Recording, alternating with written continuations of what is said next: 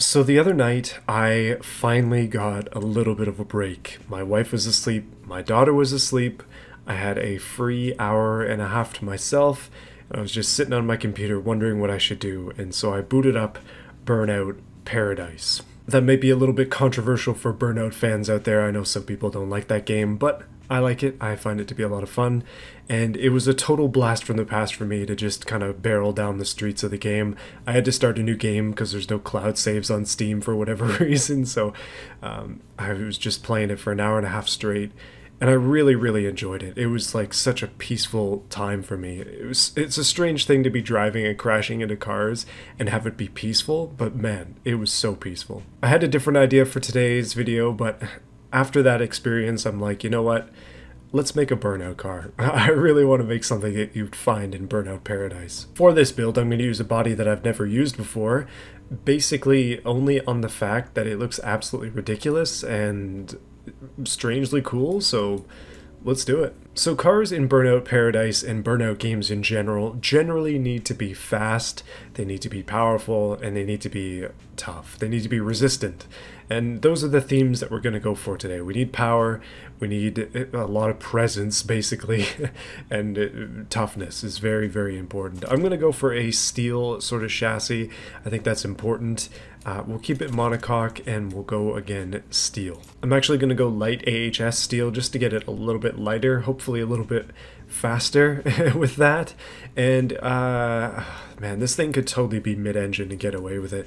It probably would be mid-engine realistically, but let's try front longitudinal and see what we can fit into it, and I'll just keep the suspension fairly straightforwards. That should be good. Feels like it's been ages since I made a car from scratch, and a lot of that actually just has to do to not having any time recently. Like, honestly, I have very, very little free time to do any of this stuff, but I really enjoy making these videos, so that's why I'm here. Now, engine, I mean, you know we gotta make it a V something. I was like, okay, V8, that's a little bit too basic. Let's do a V10. I always do V8s. Let's make it a V10. I'm gonna go for a heavy aluminum engine. And we're gonna make it single overhead cam, maybe three valves is an awkward one. I don't know. Let's make it unique. This car is unique, so let's make it unique. Now I'm wondering about turbos. We didn't do turbos on the last build, so let's do turbos on this build, which means that I'm actually going to shrink the displacement down a little bit.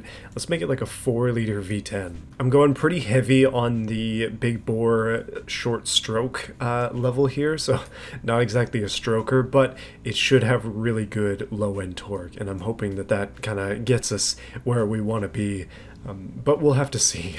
Aluminum heads. Going on to this stuff here, you can't really do any of this stuff now. You kind of have to come back to it, so we'll go through there. Same thing here. Turbos. We can do 2 turbos on a V10. We'll just keep it smart boost for now, and once we put some injection and such on here, it's gonna get good. Yes, please. That is a pretty wicked V10 already. Race intake and all that sort of stuff. These are not street cars. They are race cars through and through. Okay, so I was having a few issues there, but I managed to make it to 700 horsepower fairly easily. Just basically I had to turn this stuff up because it was dying on all possible levels. Compressor is pretty restrictive, but we're making like beautiful torque, beautiful power. 700 horses is not something to laugh at. That is good horsepower. Our power threshold is only 419. Honestly, I don't even know how to raise this, but I guess it just has to do with the components you pick and the variability of things. That being said, I don't really care. These cars get smashed up constantly. Everything is going to be replaced. Doesn't have to be realistic. We could probably go VVL and VVT, and we gain a little bit extra power from that. I think everything else, though, is going to be fine where it is. I don't mind the look of this engine at all. 4 liters, 730 horsepower. Let's send it as is. Oh man, we got some cool versions of this thing I didn't realize. This is absolutely wicked. Same thing with this one. Oh man, these are cool. There's also a Ute version as well. That's a good one too. I think I'm gonna have to go with this just because I think it's just cool. I'm also going to try to morph this body. Some mod bodies don't morph, but this one does, thankfully, so we can make it even more awkward. Oh, that's really funny. So when you shrink the body in, it actually makes a huge kink on the back of it. Pulling it out obviously stretches it out, but bring it in too much, massive issue. Oh wow, that is even cooler. So you can move this to the back, but again, it makes a huge kink in the side of the car, so you have to be really darn careful with this thing. Okay, I've come up with like a quick color scheme, but this thing obviously needs a livery, and it's gonna need a lot of design work to get it to where I want it to be. But I have a couple ideas just kind of based on what I'm looking at here. So let's go through the basic stuff first, keeping in mind that this is a 700 horsepower twin turbo V10 fire breathing dragon of a car. It needs to look that way. The wheels straight off the design here just kind of are huge, which is cool, but I do need to come up with something for this. Some of the cars that are my favorite in Burnout Paradise are the muscle cars. The tuner cars are cool, but the muscle cars are just absolutely wicked. So I want to give this at least a little bit of a taste of muscle. Not easy to do with a body like this, but I'm gonna try. These rims are not a good choice, but I absolutely love them, so I'm gonna keep them. And with that, let's quickly jump to the actual wheels themselves, because these are way too small and way too shrunk in. We got to get the stance right before I can actually do the design. So this is one area where I've been debating with myself whether or not it's actually worth it to go here, but with all-wheel drive, probably. Let's just do like advanced all-wheel drive with a sequential transmission and 6 speeds, I guess. I'll come back to this. Semi-slick tires, of course, and the biggest that we can get on the front and the back. Hopefully gonna give us some decent stance, I think. Yeah, that's actually perfect. Okay, so I have the car sitting sort of how I want it. This is the lowest that it'll go by default, but obviously we can make it squat a little bit more, and I do actually intend to do that. Using the advanced trim settings, we can do a lot with this, i.e. the front ride height can probably go down a little bit. Before we get too low, we gotta make sure it's not gonna scrape on the ground, so I'm gonna lower this down just so we can see it as it's hitting. Yeah, it looks decent there, but I want to give it a little bit of a rake. Okay, that is absolutely perfect. That is exactly what I want. A lot more in the back, pretty much touching the fenders in the front. That thing is mint already. It looks really nice. Okay, so let's ruin it with features. Sometimes features don't always get the best look, but I'm gonna try my best to make it look decent. It's been so long since I made a car, I don't know. Okay, immediately I'm screwing up. So the engine is in the front of this thing, but it is like way in there. It is deep inside of it. If you were to actually... well, it's a front engine car, but not really. It's almost mid-engine. The entire engine is behind the front axle. I think the proper term for this is front mid-engine car, as confusing as that is. So one thing about these Burnout cars is they always look ratty, and I think that that's part of the charm. That's really something that is intriguing for me, and it makes them cooler. It's fun to drive absolutely spotless cars in games like Forza and that, but it's another thing to drive like grungy vehicles and stuff like Wreckfest, Burnout, Trailout, all of these games. Flat Out, of course. I like that these cars have like mismatched body panels, and there's always like scars and body lines on there that you wouldn't see in other games, and that's the fun part for me. Whether or not I'm going to be able to recreate that well, that's a whole other story. I'm going to try my best, but you guys probably know if you follow me, I'm not the best designer. If you want to see stuff like that, that's where my Discord comes in. There's a lot of really skilled people on there. If you ever wonder why I never enter Automation official design contests, it's because I suck. That's the honest reason. Okay, let's talk less about that and more about the design idea. So basically what I'm trying to do is, in my head, this car is a race car. It's like an old race car that's its time is done, and now it's hanging out on the streets. So I'm going to build it with that in mind, even if it doesn't make any contextual sense, just because I think that that's cool. I'm going to have some like big lights here, and then I think we'll do pop-ups, maybe, something like that. Some big vents and stuff for the hood, and then some wings and things back here. Obviously it needs a livery, and the important basic car stuff, including exhaust, but it's not going to be super in-depth. I'm trying to keep it relatively simple. Okay, so some time has passed, and I have designed the entire car. Let's go through it. So just some simple stuff.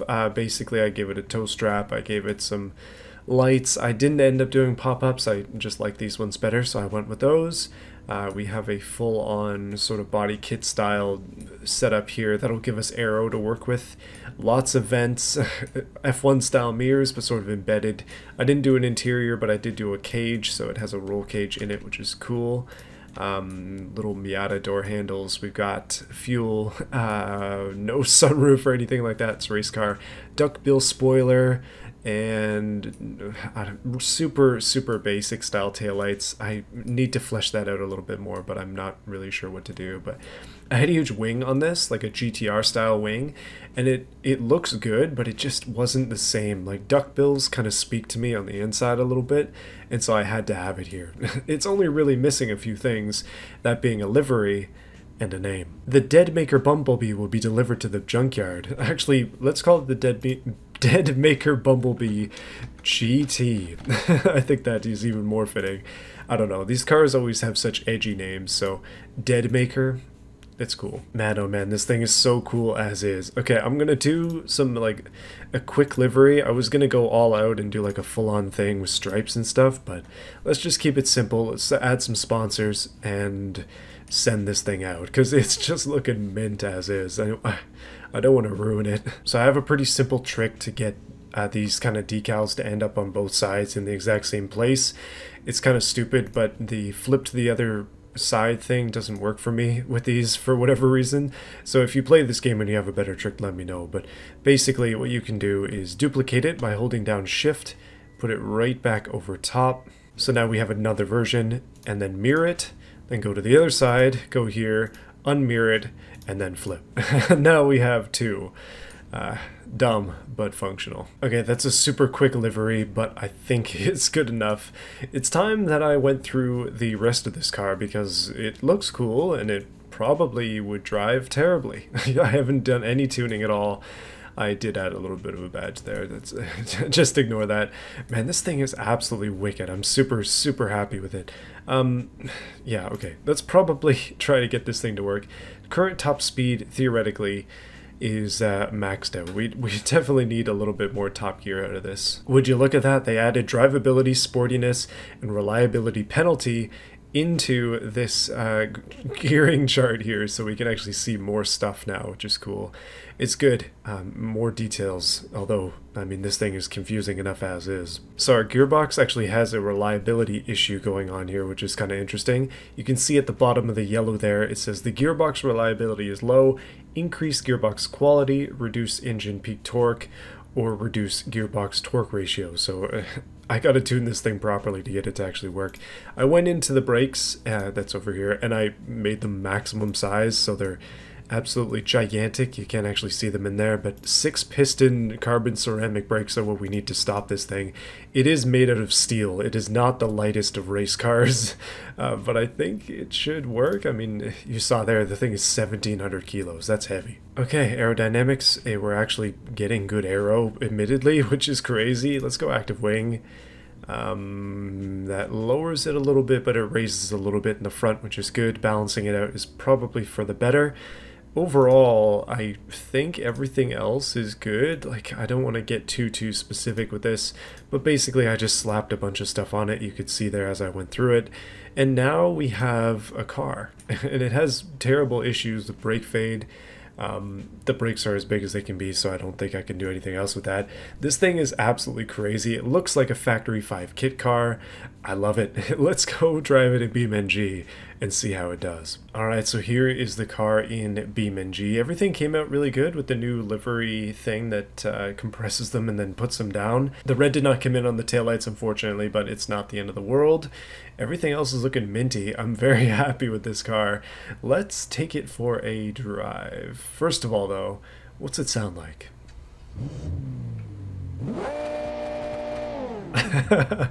Okay, it shoots flames. I think I've been successful in my goals here.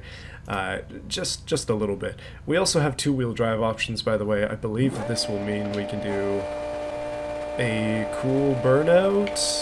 Yeah, no, that's cool. Okay, first of all, let's start in four-wheel drive.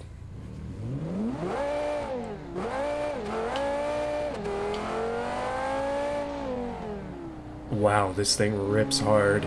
Oh my goodness. I forgot that it's a sequential, no clutch needed, but I still gotta shift the gears. It burns things really good. Oh man, you can see there's scraping going on the ground.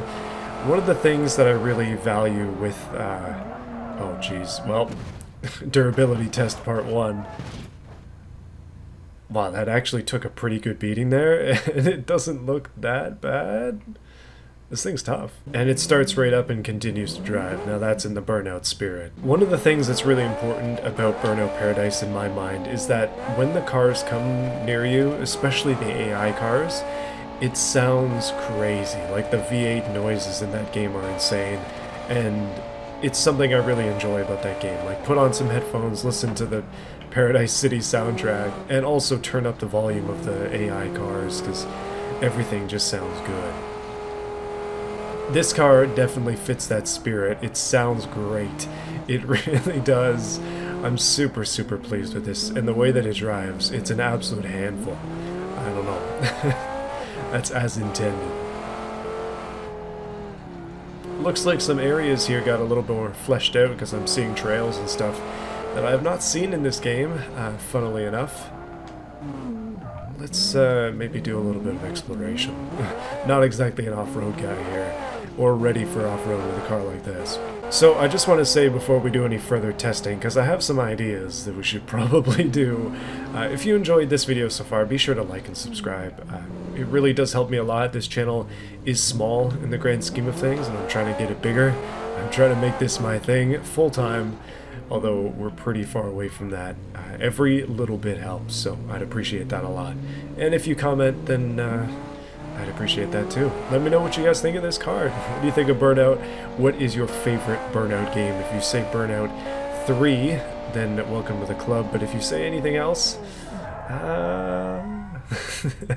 I'm judging.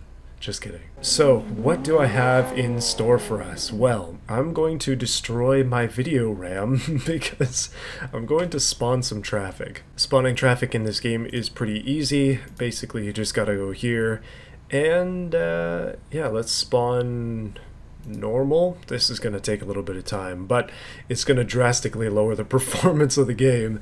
In place of that, we are gonna have a lot of traffic, and traffic is cool because we can crash into people. Well, the frame rate has taken a massive dive. Wow, there's parked cars too? Oh man, it's been so long since I made traffic appear in this game. And the performance isn't actually as bad as I thought. Oh, I'm so happy. The thing about parked cars too is you could totally like steal them. You can get out of your car in this game, although I forgot how. Or like pick them up on a flatbed or something, that'd be kind of cool. But anyways, we got an intersection over there, and I think it's time that we figured out our crash breaker. How many cars can we take out before this thing gives away? I'm going to give myself a couple cheat codes too. One of the best parts about Burnout is the crashing into traffic at high speed, and then calculating how much money you've caused, or how much damage you've caused based on how much money it is to repair everything. I'm going to do that now. Some of these intersections are not quite as clogged as I was hoping that they would be. The traffic is just on normal, so I guess that's just how it works. But let's go find an intersection to crash into. I was hoping that this one would still be populated, but it obviously isn't. So I took off a guy's bumper, and he's still alive. That was a really bad first attempt. No way, he's just sitting there. Oh, I'm sorry, buddy. I am very sorry. Okay, I'm gonna have to do this against parked cars. There's no way out of it. Let's just go for the stuff that's sitting ducks. Okay, how can I hit these 5 parked cars in a way that is gonna cause the most damage? I'm thinking the best way is to just rule out the other 2 and go dead on through these 3. So I'm gonna back her on up right over to the wall here. Actually, let's get as close as we can, and then with this down, let's go full speed into there. I mean, that was a decent amount of damage to 3 cars. If we take a look at the free cam, like this guy, oh geez, this guy's pretty much toast. That one might be fixable, and the third one is definitely fine, but my car? Not bad, overall. Okay, I see a couple of cars over there. That intersection's kind of busy, so let's go for it. full speed. And that's one, that's one. Can we cause a pileup? This is so anticlimactic, it's ridiculous. I thought that something would have happened here. Okay, hold on a second. AI, flee. Okay, now things are gonna get a little bit more dramatic. Although I didn't anticipate that they would flee directly into me. No way, that's the car I already smashed into and he's running away. Oh my goodness. Okay, that's it, that's it. We're chasing this guy down. He is not getting away. I'm already damaged from that one knock, but this guy's damaged too. Oh, I'm so sorry. I should be playing with this more often. Okay, my car keeps dying because the first gear is pretty high. Let's go through these two, and then I want to come back and smash into my friend back there. Okay, okay, okay. Here's the pileup I've been craving. Yes. Oh, man. Yes! Okay, we caused a little bit of damage. Okay, I've reset myself, and I'm gonna try that one more time. Hopefully everybody else is reset too. There's a lot of damage going on down here. This is my time to shine. Yes!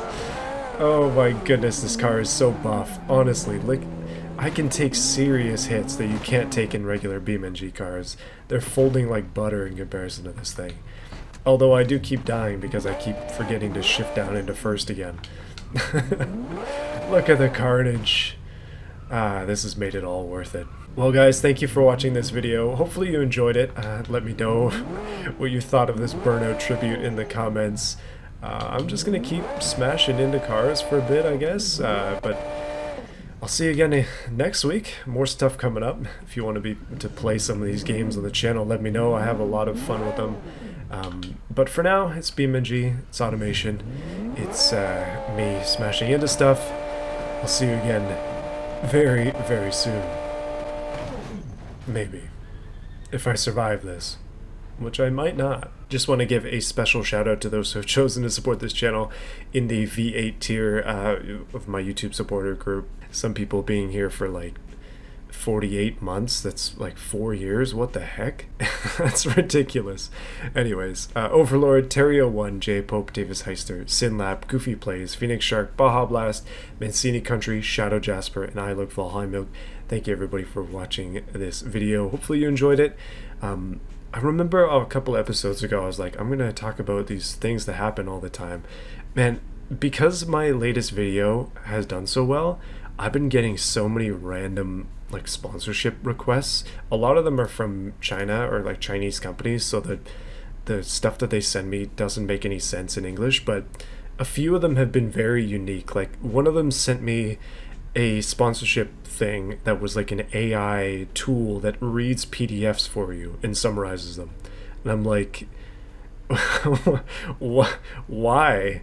But it's just strange stuff. So is this what it's like to be a popular YouTube creator? Like, I imagine that the inboxes of any creator over 100,000 subs is just maxed with all these random offers. Like, they don't offer to give you much for this stuff. They'll give you a product and that's it. Some of them actually offer money, but I don't think that they're actually like good for it, if you know what I mean. Like, anyway, sponsorships is such a weird thing on YouTube, but it's one of those things that's very hard to navigate from a moral perspective as well, at least for me. I know some people just don't have those issues, but anyways, I'll see you guys again soon. You won't see any crappy stuff on this channel. I'm gonna try to keep it good. Yeah, so thanks for supporting me, and I'll see you again next time.